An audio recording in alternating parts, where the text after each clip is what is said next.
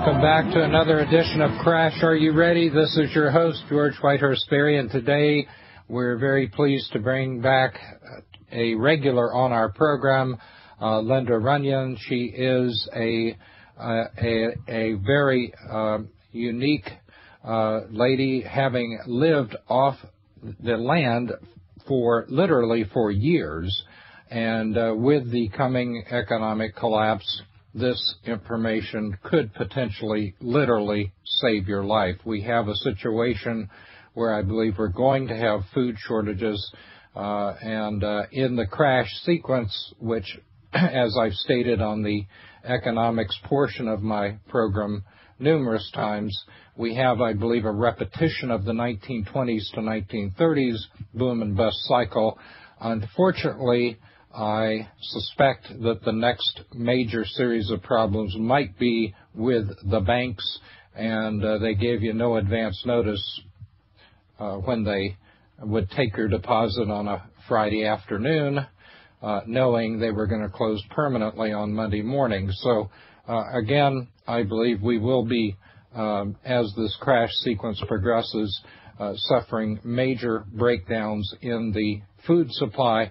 So, again, what Linda brings to the table, literally to the table, is a knowledge of how to survive anywhere, anytime, with an abundance of densely nutritious, on average 7 to 10 times more densely nutritious food than the domesticated counterparts. With wild foods, you have the confidence of knowing you can make it through these difficult times to come. Linda, welcome back to the program. George, I'm so excited about today. Today is survival for kids, and how to start right now teaching them survival, but teaching them in a fun way. We're going to do everything from toothpaste to every kind of popsicle to hair softener to candy with wild food in very simple ways. This can be done. And you know what? The more I went over this to the show today and get everything ready, the more I thought, oh, gosh, this is another book. And I said I wouldn't write another one. This is all material, George, found in my books and DVD and such, but taken out of context. It really adds up to a great book for parents with kids. So let's start right away with the rules for children, because they're a little bit different than they are for us. It stops immediately after they get that plant in their hand. They have to bring it back and show it to an adult. And, of course, we know the adult foraging rules. We've gone over them many shows, and they're on everything. So with children, though, you teach them these rules. Don't put anything in your mouth. Absolutely not. Always check with your adult figure. And you never pick plants, flowers, seeds, or fruit near a roadside. You have to go in 100 feet. And then you teach them why, of course. This is all teaching them. And never eat leaves or flowers without checking with an adult or put anything in your mouth. And these are the rules that you want to teach your child right off the bat. And overeating of any one kind of plant, because some of them are really yummy, can cause your body problems. For instance, dandelion. We tell kids they can eat all they want. They generally don't go more than 10 or 15 at the very most. But even if they ate a half a cup, it's not going to hurt them. Dandelions are so high in calcium, and you teach the child to pick the blossom and twist it and pull the stem away. And what they have is a very fluffy yellow petals in their hand, and they could literally eat all they want. They're eating something that's sugar-free, and yet it breaks down in your body as sugar would, and is safe for we have found that they're quite safe in quantity, flowers, with children that might have problems. So here we go. Number one plant, after the rules are instilled with children, I feel that we should start with things they're more familiar with.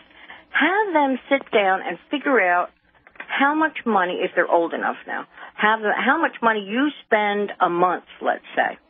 Let's say you spend a month for desserts and candy for them, X amount of dollars. And just make it quite bluntly, as you know, we spent $15, $25 this month on these things. Well, let's change it. Let's look out in the backyard and see what we might have. So the first thing you might find, let's say, is a rose. And a rose is everything in survival to a child. Kids really love to do this. They pick a rose, and when they're told that they can literally eat petal by petal the entire thing, all roses are edible. Now, you're talking different colors and miniature roses also. And we make candy out of them with kids. And what they learn to do is to pull the petals off. That in itself is a great experience. Just put them on a nice white paper plate, all the petals. And then Mother has a frying pan. Mother, and if the child is old enough, of course, they can do this. Mother has a frying pan, a little bit of olive oil, and when you put the petals in there, they make a bubble. It's really neat. They pop up into a bubble, just sort of like popcorn out of a kernel.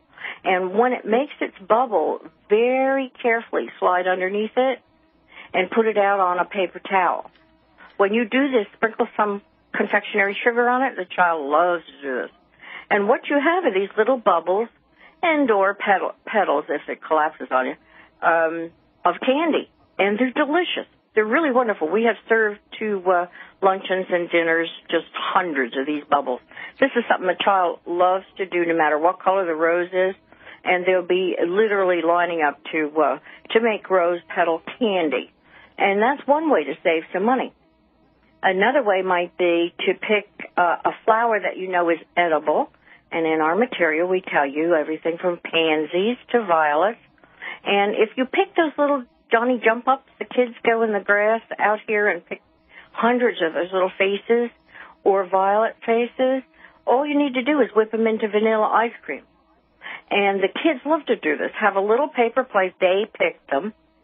And then that paper plate, they put the blossoms in some semi-melted vanilla ice cream, whip it in, and then refreeze it.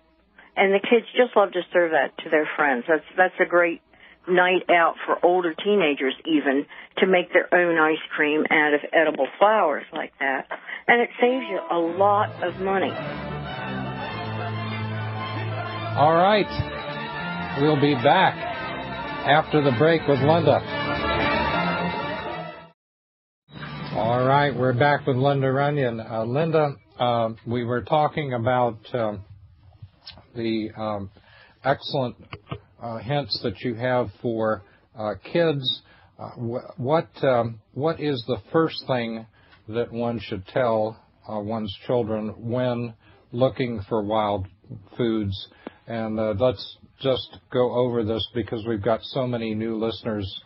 We've gone over it before, but again, we are the fastest growing program on the network, so let's caution the new listeners about the protocol for the first thing one would tell one's children in identifying. I think that the most important one, George, would be do not put any plant in your mouth until you check with an adult. I work with kids all the time, and when you have a group of like 60, 70, 80, I get a chance to see what kids do on their own, and some of them automatically put things in their mouth. If you say you can, let's say, eat pine needle, the first thing they do is put it in their mouth. It's according to the grade level and how much their parents have taught them, et cetera, et cetera. Okay, so I'm going to be quite blunt about this. So if you're going to teach a child to eat wild food, you need to pick a couple of these fun things that we're talking about today, just a couple fun things, and keep instilling over and over and over these rules. Walk 100 feet from a car path. This is important because they need to know this. They need to know about a car going by and how everything comes out of that exhaust and comes down at 30, 40, 50 feet according to the speed the car is going. Some kids love to know those details. So with unleaded gas, it's much better, but we're sticking by our rules. 100 feet off the car path would be the best way to teach a child. And with little ones, we literally walk them. We'll walk a 3-4-year-old that length, okay, and show them how far, and then they can start looking for the plant that we're looking for. Now, if it's in their backyard, of course, you use your head, and you figure how many, feet from a highway you are, so you're okay there. But you teach them that and teach them as the first rule, do not put any plant in your mouth until you check with an adult.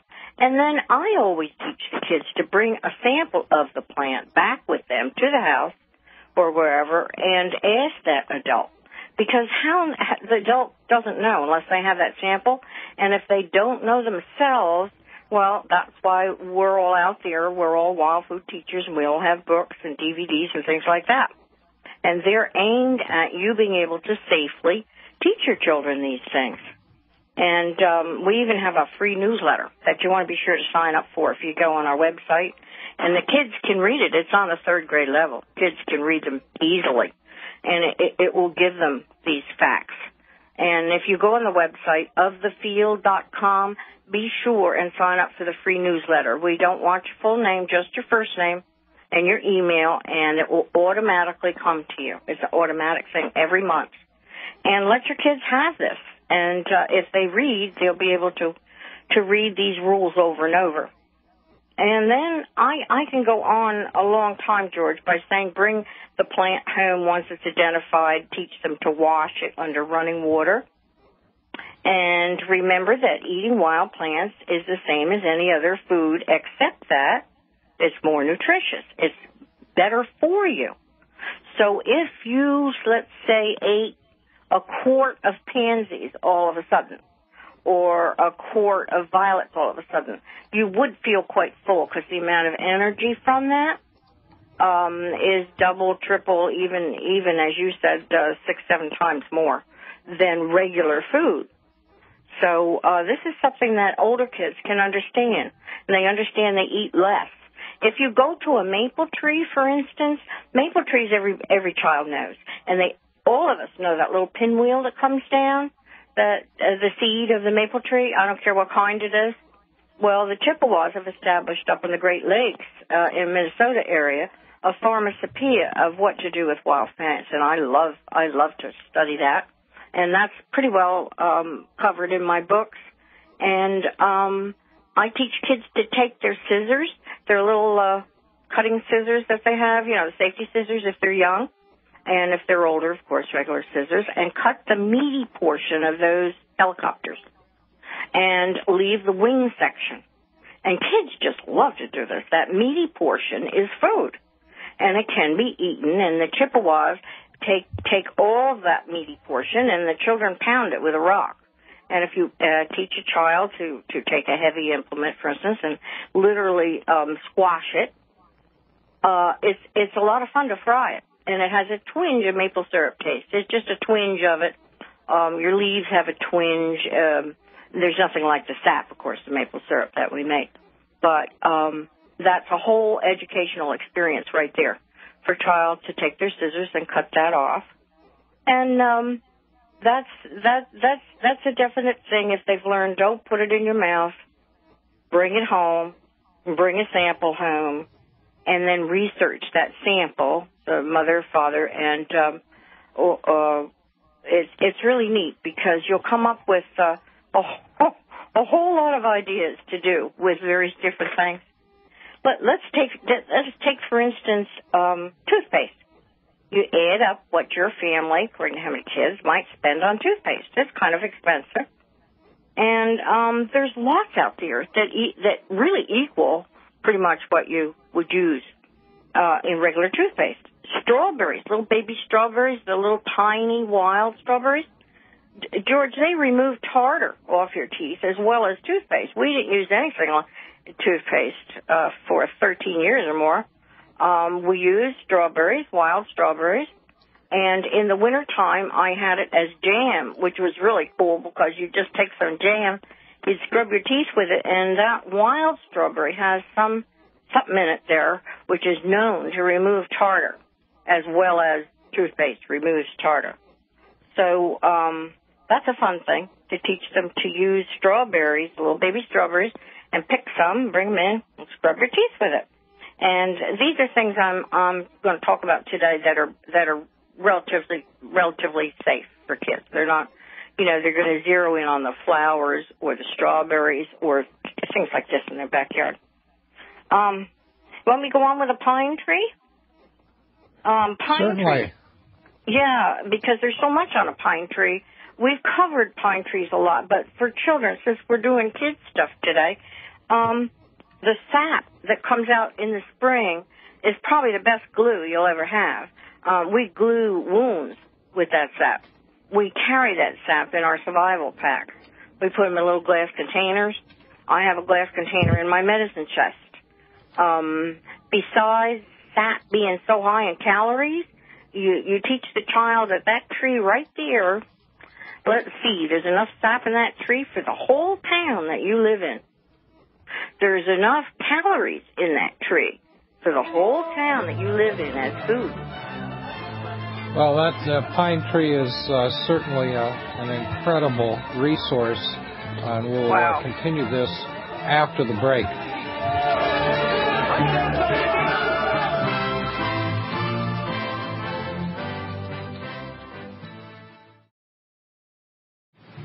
All right, we're back with Linda Runyon. Linda, the pine tree is such an incredible resource, and I would imagine a favorite to start teaching kids with because it is easy to identify and there's so many uses for it.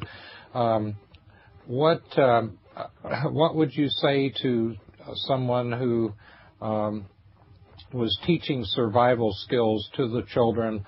What's the first thing, the second thing, the third thing they should teach the child about what to do with that incredible resource, the pine tree? Okay. First thing, all pines are edible. They'll ask, is theirs in their yard with jack pine or long needle or whatever. That's the first thing that I find they want to know. And the second thing they want to know is, can you eat the outside bark? And I tell them no.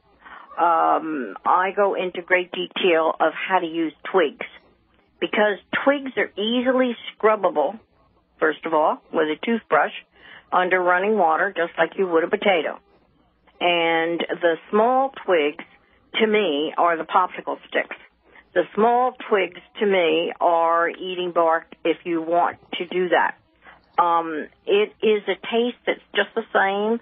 All parts of a pine tree are, to me, the same, but the bark is a bit stronger. You're talking very thin, the very thin twigs that the actual needles grow on. So you tell them to pick a few twigs with the needles on it. That's the second thing that we show them of how they can get a lot of needles that way, but they also have bark to be able to clean those twigs and chew on it. My little son used to eat it just like it was, granola bar. Seriously, we stood around a pine tree and would take the needles and we would twist them in our hands, a bunch of them. And I show kids how to do that right away because I don't want them putting them in their mouth. They could, get hurt doing that. So I tell them, don't stick the needles in your mouth. Take them and twist them. Children are extremely bright, and it's just amazing. All they have to do is see it once, and they know how to do it. So you show them how to take a bunch, you twist them, and you chew from the center of that twist. That twist, to me, represents safety net there because they're chewing the sap from the center and getting the taste of the forest. And you get the reaction right away. Oh, that's not bad. Oh, that's good. Oh, that's okay. It smells like my Christmas tree. Lots of different remarks. Then from there on, I teach them to take the needles off the twigs. And you can do so much with them. If you just put them in a pot, mother can simmer them and cool that down. And it is either iced tea, pine tea, or it's ice cubes made out of pine tea, or it is popsicles made out of pine tea. And you can go a step further and make Jell-O. Jell-O is something that you can buy. Teach the children when they shop with Mother to get the unflavored gelatin. There's gelatin that's just completely unflavored, and that's what we used.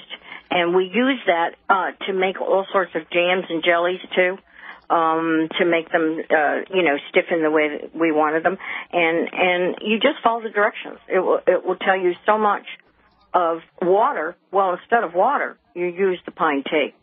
Use the pine tea in any strength you want. And you can show them immediately how they can make everything from tea to ice cubes to popsicles to Jell-O, and they come up with all sorts of ideas to use the pine tree. The last group I taught came up with more ideas than you can imagine. They were peeling the bark back very carefully, George, and making braids out of bark. And then one child was literally making a basket out of those little skinny braids. And the other one child said, "Can I use these as shoelaces?" And I said, "No, the cactus was better for that, really, because what you have out there where you live is far better. The yucca is far stronger. Pine bark will dry and be crispy. So we carry it in our pockets, and it's very chewable. It's like you're eating an orange of vitamin C, and you're getting calories, so you're getting energy from it. So we teach them it's a very nutritious, energy-producing tree that can produce a lot of different food for them, and it can also feed a whole city, and they love to get that idea. And that's goes to the sap, but the sap for me is something that they need to really experience, even in the middle of winter. You can pick. We've been known back in the woods at 20 below, seriously, to if we see sap that has crystallized on the side of a tree and crystallized and frozen quickly type thing, which it does. There's a tree over here right now. We're not freezing yet, but the sap is already crystallized on the sides, so it stays clean. And you can literally wash it under the faucet. It's like a pebble of dried sap crystallized all the way through. We teach them that that's food, and we teach them that is a lot of calories and can put, survival-wise, can really quench it's like a little candy to them. And the kids love that idea. And they can use it when it's running as glue, and they love that idea, too. Of course, they do put too much on them on their bug bites and stuff, and it turns black on your skin. So we always have fun with that because they dab it all over their mosquito bites and bug bites. These are camping kids that I teach, and of course they all look like they have all these black dots all over them. It's kind of fun. So you don't warn them about that. Just let them learn that. That's kind of fun. And but that pine tree is everything to you. And if you wanted to take the pine tree, all the way in its context with a child according to the age that they're at and everything, the ropes that the pioneers used were from pine, but they are not the outside tree. The roots that grow can grow 50 feet long. And they found that if they followed some of these taproots, these pine taproots out of big ponderosa pine and stuff, they got some stripped bark. This is all well documented that could be braided into extremely thick rope, and of course didn't dry crispy like the twigs do. Yeah. And well, let's see, what else did we teach? The kids came up with different. Now how do you teach them to use the catkins? Thank you, George. Thank you. My goodness. The catkins are just in the spring.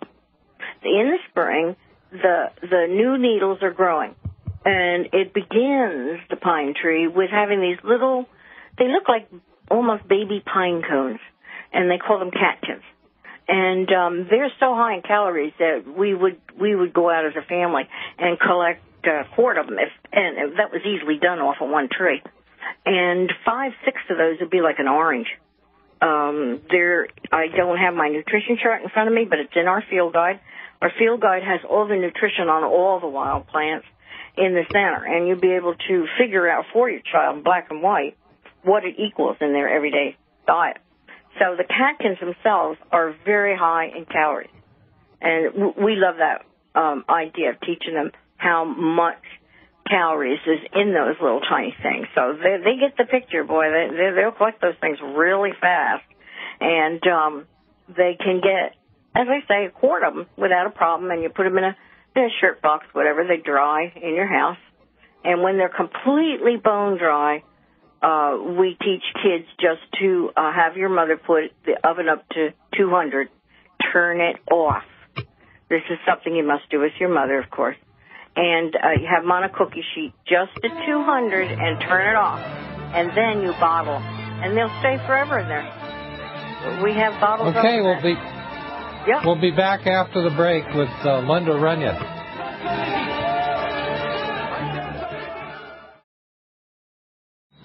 All right, we're back with Linda Runyon. Linda, you have these children who are just beginning to be taught the ways of survival with wild foods, and we've talked about how you prioritize that. Would the pine tree be the first resource that you would direct children to? Absolutely. Okay. I hate to interrupt you. To me, it gives the most. Kids seem to immediately have terrific hope when they see the size of the thing, and yes, it would feed the whole. And how would you do that? And it's different than a little flower in your hand. It's picture yourself as a child, and all you hear on the news is negative. That's all you hear. And maybe we won't have enough food, and maybe whatever. All of this is going in. And survival is survival, mental and physical. It's a state of mind as well as knowledge. It's horrible what kids are going through now. I mean, they do stand in a grocery store and think, oh, well, how could this really be if they thought about it? But, they answer that real quick, too. To me, now, of course, Yule Gibbons, the classic author, called the Cattail the supermarket of the swamps. Right. But in my mind, it's a danger. Water, danger. I mean, it is a supermarket of the swamps. But to me, the virtually ubiquitous real supermarket is the pine tree. Yes, sir. Mm-hmm. You can look out your window. You'll find one somewhere in your neighborhood. No matter. I mean, this is like back east. It's just a joke how many there are of them. Therefore, the child sees that immediately in his mind's eye. So they want to know everything about that pine tree. We have a little flyer which I send out with orders, and also it's in our newsletter, and it's in parts. Well, again, let's give your website again for the new listeners. Ofthefield.com. For those of you who are new listeners, Linda is a regular on our program. Check out her website at ofthefield.com. There are survival books on wild foods, also cards, which should be in everybody's backpack and vehicle, in my opinion, and a new DVD. And so you have the best, in my opinion, resource on wild food. But Linda's also a firm believer that you should get at least 3 different sources to identify plants. So you can find very useful links there on Linda's website to Dr. Duke and Wild Man Steve Brill, for example, which will give you supporting documentation on just exactly what you're looking for. And, even if you're a mother that likes to cook gourmet style and put on dinner parties and things, have your kids help you with like an edible centerpiece or all of this to teach you survival as you go along. Just having them be in the backyard picking a dandelion for a purpose. Dandelions would be second, George, because dandelions, generally kids just know everywhere. They see them everywhere. And it gives them a real good feeling that it doesn't have any taste to it. If you twist and pull that fluff away, it does not have any bitterness or herbal taste. I love it myself. We stir fry them every night all summer. And but the thing is, for a child, it's an immediate, secure thing. to know, roses, for instance, that they might have a lot of access. Well, children, I mean, they gravitate towards dandelions anyway because they want to pluck the ball of seeds, aerial bound seeds, and blow them into the air. So well, they take to dandelions. But when in my coloring book, I didn't mention the coloring book. We do have all these rules and everything, but we only have plants. I'm looking: violets, dandelions, strawberry, clover. Well, we're in the final segment here, so we kind of talked about the anatomy of the pine tree for children. What are the priorities of teaching kids about the dandelion? The priorities would be that there's a lookalike. There's a lookalike plant on the land that's called oh dear, I forgot the name of it. Isn't that awful? It's to me, it's not a wild food in any way, and it looks like a dandelion, but it's much, much smaller. It's only about a quarter inch, but it's yellow. And that is the thing that immediately I could go out any place, USA, up here, back east here, and show them the difference. Because anywhere you have dandelions, you have this little look-alike thing. It doesn't have spiky leaves like a dandelion.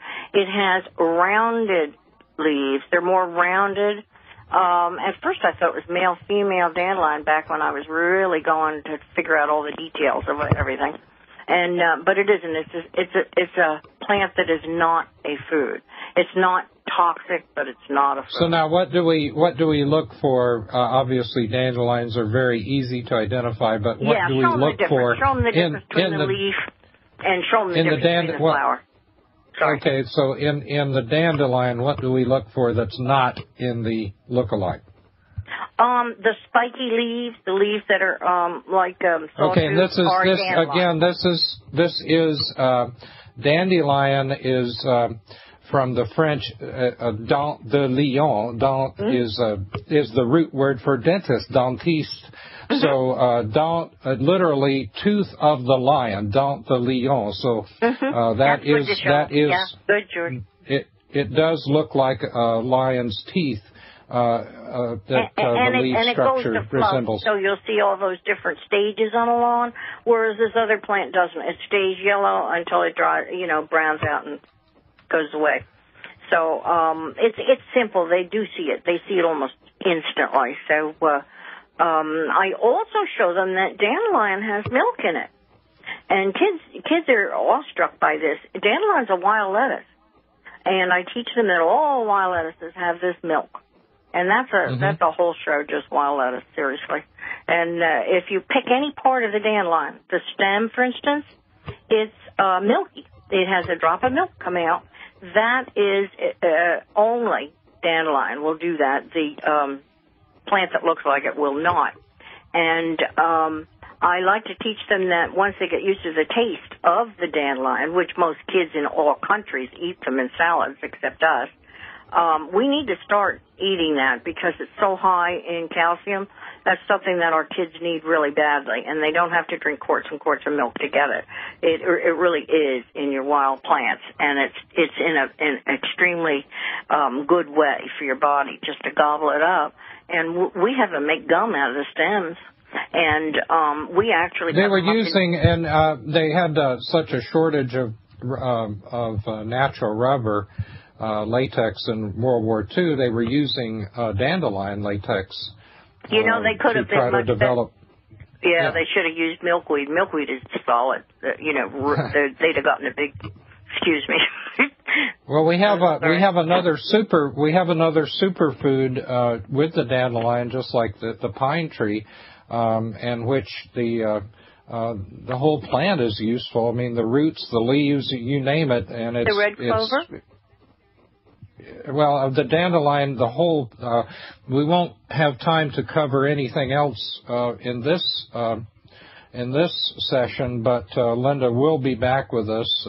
She's bringing a whole series of of interesting and innovative formats about wild foods. So we'll take up those other plants next time. But now with the dandelion, we can roast. We can make coffee substitute. What else, Linda? I French fry the flour. I teach them how to make these little balls. It's fantastic. You can French fry them. These are older kids, of course. The root can be scrubbed with a toothbrush, and you can eat it raw. And we also take a potato peeler, and we peel shreds of the root and put it in salads. And we teach them that it's worldwide, that all the other countries, in Egypt and everywhere, revere this plant. And again, the leaves are a fantastic salad ingredient. Thank you so much, Linda. This hour has passed too quickly, but we will be back with Linda next week.